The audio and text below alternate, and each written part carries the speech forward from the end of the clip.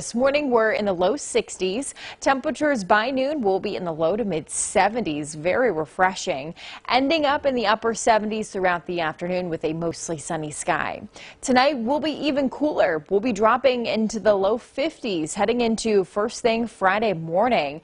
As you're out and about through Friday afternoon, we'll eventually make it back into the low and mid 80s. So warming up to wrap up the work week. It's going to be a beautiful Friday evening for any of those outdoor plans. Skies will be mostly sunny and we will stay dry heading into the start of the weekend. Today, mostly sunny, much more comfortable. Temperatures will be in the upper 70s. A little breezy, especially this morning. We'll have a north wind 5 to 10 miles per hour.